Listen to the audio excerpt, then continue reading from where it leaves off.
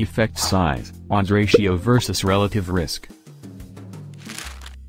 We can mention two types of observational clinical studies, case control study and cohort study.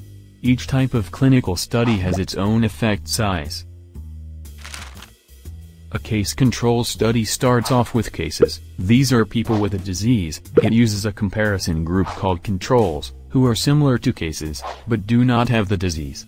Both groups are asked about their previous exposures to different risk factors. For each of the risk factors, the odds of being exposed. If they were a case is compared to the odds of being exposed. If they were a control. This is called an odds ratio. An odds ratio of more than 1 means that people with the disease are more likely to have been exposed to that risk factor than people without the disease.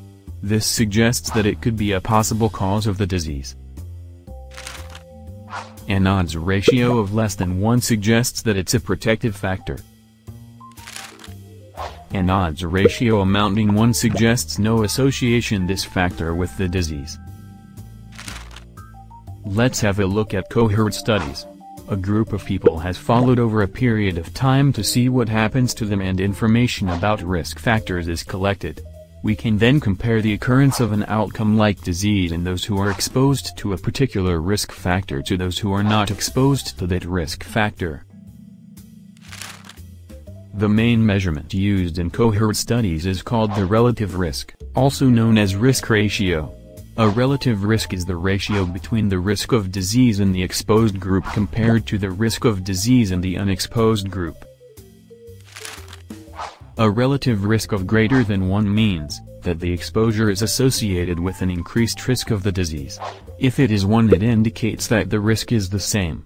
And if it's less than 1, it indicates that the risk is lower. The relationship of odds ratio and relative risk is complex.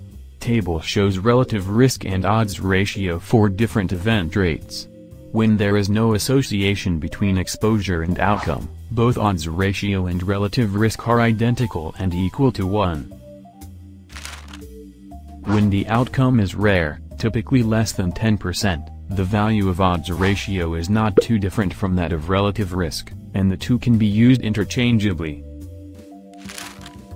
As event rates increase, the two ratios' diversion can no longer be used interchangeably.